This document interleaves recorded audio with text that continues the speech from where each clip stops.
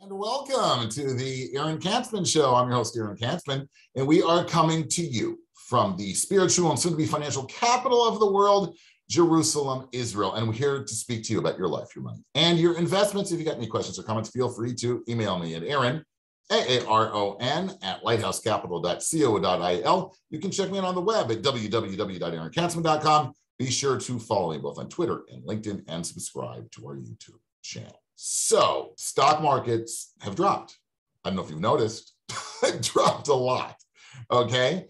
And what I want to speak to you about now is not to panic. I'm not a big fan of panic, okay? We don't like to panic. And when you're investing, you shouldn't panic. And also, especially if you're a young investor, giddy up, right? This is like the opportunity. I don't say the opportunity of a lifetime, but it's a great opportunity. Why is that? Because the fact of the matter is markets drop. It's just a fact of life, okay? They go down. But what you can't do is panic. When things start dropping, you go, oh my God, oh my gosh, what am I gonna do, right? Which is the reason, ladies and gentlemen, that I decided to put sort of the sunset, the tranquil background behind me of the sailboat, sailing on calm seas, as the markets drop. Well, actually, the real reason I'm doing that is sort of sunny outside and I need to block the glare. Okay. Let's just go with the first one first because it's very, it's calming, right? It puts us all in the mood. So there was a great article recently by Larry Swedroe, who is a market analyst. And he talks about the fact that markets drop, okay? I'm going to get a little bit in the weeds, but we're going to come back out of the weeds. And we'll get rid of the statistics, but bear with me, okay? He says, to demonstrate this point, in its monthly field guide, Avantis showed that over the period from 1926 to 2021, which is like 96 years, 95 years, the S&P 500 experienced 29 declines of at least 10%, about once every 4 years. The median drop among this sample was minus 20%. And the median length of time it took for the market to return to its previous high was 194 trading days. The fastest time to recovery, by the way, was 50 days. Okay, keep that in mind. Drops of at least 5% occurred 90 times, which is basically once a year, right? With an average decline of 8.9% and the average time to recovery of 62 days, which is a couple months, right? Drops of at least 20%, which is the conventional definition of a bear market, occurred 15 times, which is once every 6 years or so, with an average decline of 28%. Oh my God, right? Not good.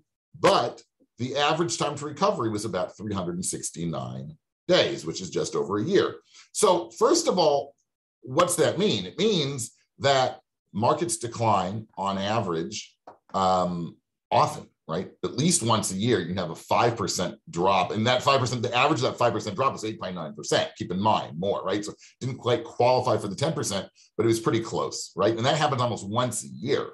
So the first thing that you need to remember is if you're going to invest in the market and you're going to have exposure to the stock market, you have to be prepared for the markets to drop because that's just a fact of life. They do, right? And you're not going to be able to time things.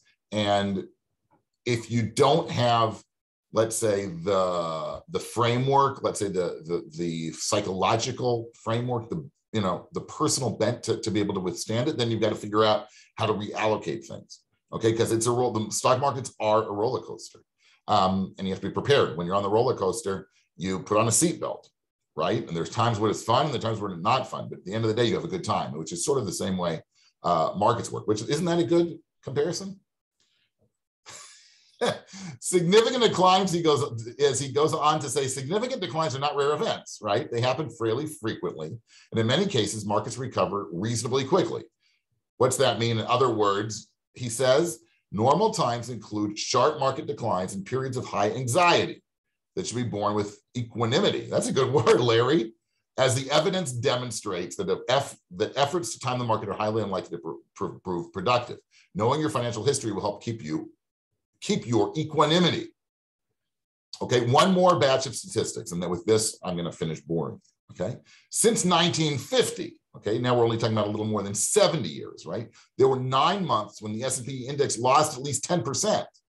The worst loss was minus 21.5% in October 1987, and the average loss was 13.7%. Over the next 3, 6, and 12 months, the S&P 500 index provided total returns of 9.5%, 16.4%, and 26.6%, respectively. Investors who abandoned their plans due to panic selling not only missed out on the great returns, but they were then faced with the extremely difficult decision of determining when it was safe to get back in. That's one of the problems with market timing. You have to be right twice, not once, okay? That's huge, okay? Because I see that happen all the time. People say, you know what? Let's sell and we'll wait for a better time. And then when things go up, we'll go up. Well, how do you know? Like, first of all, how do you know when things are going to stop dropping? How do you know when things start going up that it's not what we call in investing parlance a dead cat bounce, right? How do you know that it's not sort of a few days where the market's going up and then just go back down again and even more? We don't know. There's no way to predict the future. We have no idea. All we can know is we can learn a little bit from history. Now, again, past returns, I'm going to say this, regulators, woohoo! Anybody's a regulator out there. Past returns obviously are no indication of future results in markets, right? But we can learn from history. Okay, historically things drop and historically things recover. That doesn't mean that in this drop it's going to happen, okay? But it's happened for the last 94 years. Okay, so what's that mean? It means you should stay patient, okay? I like to tell people don't even look, right? Once in a while, look at your portfolio. But if you're invested well and you're invested in strategically and correctly, you know, you certainly don't have to hit refresh on your computer all the time to see what's going on. That's just going to make you even more anxious and have more anxiety. And when you hear on the news or you log on and you see, oh my God, the market lost 2%, that's going to send you, you know, to panic mode. So you don't want to do that, right? Very, very bad. Okay. If you're a young investor, or even if you're a middle-aged investor and you've got some money in cash, giddy up. Right now is the time. Because statistically, if we've seen historically, things recover.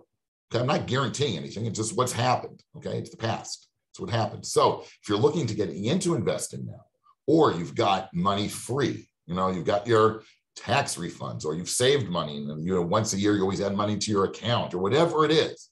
Now is a great time. Might be better in a month from now. Who knows? I don't know. Maybe things are going to drop another 20%. I have no idea. But what I do know is when things are off 10, 15. On the tech side, 25%, 22%, whatever it dropped, right? The NASDAQ. That tends to be a pretty good entry point, right? Your local supermarket, wherever you do your shopping, they put up a sign saying, everything in the store is 15% off, okay? On top of the other, you know, sales they have. That's going to be pretty good, right? People are going to be pretty excited. Wow, I get to, you know, do my shopping and save 15%. Now, again, they might have a sign next week which is 25% off those stores. I have no idea. I can't predict the future. What I do know is that I'm happy if I can buy things, if I can go shopping and save 15%. Same thing with the stock market. If the stock market is quote unquote on sale because it's dropped a lot, that tends historically, again, historically, no guarantees, but historically that has tended to provide a pretty good entry point for investors, which is ultimately what you want to do. Right? To finish up with his article, he says, market declines are necessary evil. And the very reason the stock market has provided the large risk premium and the higher returns investors can earn. But there's another important point investors need to understand about market declines. Investors in the accumulation phase of their careers, right? Young and middle-aged people, basically, should view such periods not just as a necessary evil, but also as a good thing.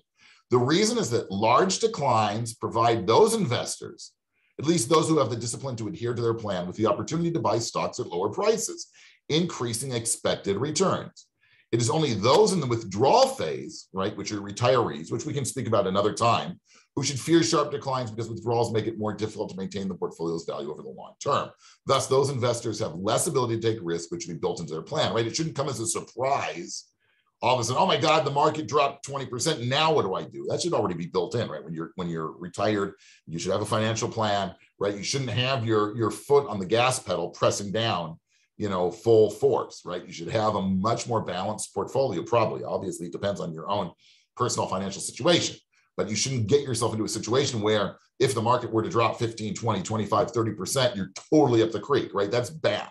You should take care of that before you even get in that situation by allocating what we call asset allocation, allocating your portfolio more correctly so that if that were to happen, you wouldn't take such a big hit. Okay. Smart investors know that while they can't control markets, they can follow Warren Buffett's sage advice to avoid timing the market. And the key to being able to do so is control one's temperament. Buffett says the most important quality for an investor is temperament, not intellect. If you don't have a plan, immediately develop one. Make sure to anticipate sharp declines and outlines what actions you will take when they occur. Okay? That's it. Don't panic. Take advantage of the drops if you have the ability, if you have money spare, if you're young, if you're getting into investing, you're lucky, right? It doesn't always work out that way. Well, maybe it does actually, if you think about it, right? If markets tend almost on average once a year to drop more than 5%, but closer to 6, 7, 8, 9%. So pretty much that means almost all the time is a good time when is a good time to invest, right? If you're starting out, because chances are the markets are going to drop. Anyway, thank you so much for tuning in.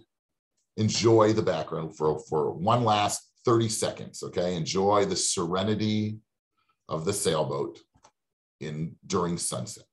You've been tuning into the Aaron Katzman Show, where we speak about your life, your money, and your investments. If you've got any questions or comments, feel free to email me at Aaron, AARON, at lighthouse.capital.co.il. Check me out on the web at www.aaronkatzman.com. Be sure to follow me both on LinkedIn and Twitter, and subscribe to our YouTube channel. Thanks so much for tuning in, and we'll speak to you soon.